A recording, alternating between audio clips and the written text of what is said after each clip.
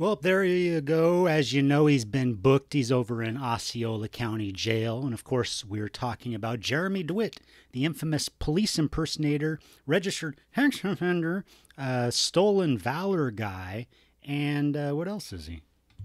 Abuser, liar, manipulator. Or is he just a man that doesn't know what kind of watch he's wearing? An Invictus or a Rolex? He's not looking too good. He's been growing out that beard. 8 months of growth on the beard and the haircut. That means he didn't let the guys in jail cut his hair for him. It might mean that he wasn't socializing in jail like he should have been.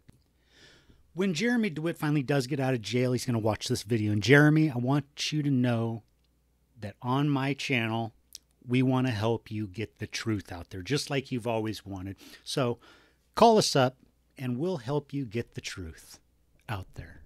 I promise. The truth.